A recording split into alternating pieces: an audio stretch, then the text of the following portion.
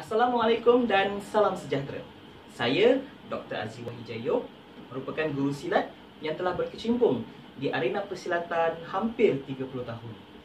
Jadi di sini ingin saya berkongsi satu pengalaman dan ia merupakan perkara yang amat penting di dalam ilmu persilatan, iaitu pemakaian tengkolok. Jadi di alam Melayu ataupun di alam Nusantara, pemakaian ikat kepala amat popular.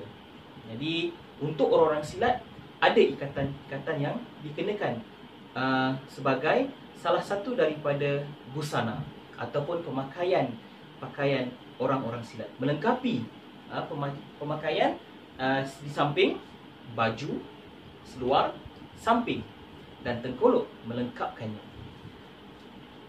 Itulah yang dikatakan empat sedondong dalam pemakaian busana Melayu. Di sini tengkolok biasanya orang Melayu akan memakai kain batik ya, yang bersaiz 1 meter persegi ya, dan terus dijadikan kepada 3 segi, berbentuk 3 segi ya, dan hujungnya disamakan dan kakinya akan dilipat ataupun digulung supaya menjadi dasar kepada pemakaian tengkolok tersebut. Jadi tengkolok ini adalah merupakan pakaian pendekar di tanah Melayu Semenanjung. Apa yang saya ingin kongsikan adalah merupakan pelengkap dalam pemakaian kependekaran di alam Melayu Semenanjung. Ada beberapa kaedah dan salah satu daripada kaedahnya adalah ikatan yang dikatakan ikatan belah mumbang. Ikatan ini juga terkenal yang disampaikan oleh salah seorang daripada guru tua, Tuan Haji Imam Mansur, menyatakan ini adalah merupakan ikatan yang dipakai oleh salah seorang pendekar yang terkenal pada zaman dahulu, iaitu ikatan pendekar Sulaiman. Beliau memakai tengkolok yang berbentuk begini sebagai identiti ataupun sebagai bentuk yang menjadi identiti kepada beliau pada zaman tersebut.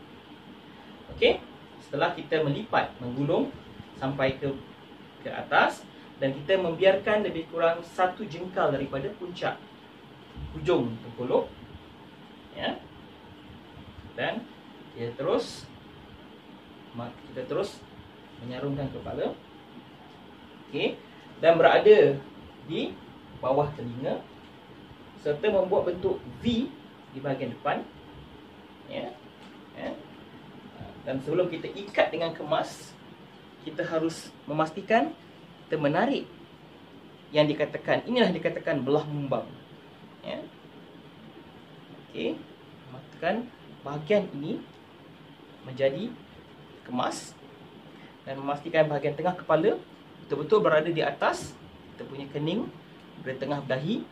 Okey, dan kita kemaskan bahagian tepi. Dan ketika dahulu dia ada berbagai cara, iaitu kita macam mana kita ikat untuk majlis-majlis biasa, dan apabila pendekar bertarung, mereka ada cara mengikat supaya dia tidak mengikat, dia hanya menyisipkan ke bahagian tepi supaya apabila berlaku situasi yang perlu menggunakan tengkolok sebagai senjata, maka disitulah rentapan yang menjadikan tengkolok sebagai senjata yang dikatakan cindai. Perkongsian saya kali ini adalah kepada tengkolok sebagai satu senjata dan juga tengkolok sebagai satu ikatan di kepala yang merujuk kepada kaedah silat Melayu tradisi Semenanjung, iaitu di Semenanjung ada silat, ada pakaiannya, ada busananya dan ada senjatanya. Dan setiap bangsa mempunyai keunikan-keunikan yang ada, apa yang ada pada bangsa Melayu.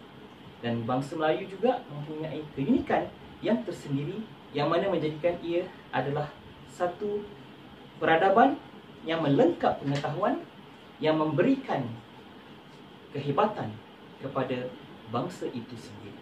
Jadi bersamalah kita menyokong dan juga memperkemaskan agar kita menjadi terus maju dan berjaya di masa akan datang. Sampai di sini dulu. Assalamualaikum warahmatullahi wabarakatuh.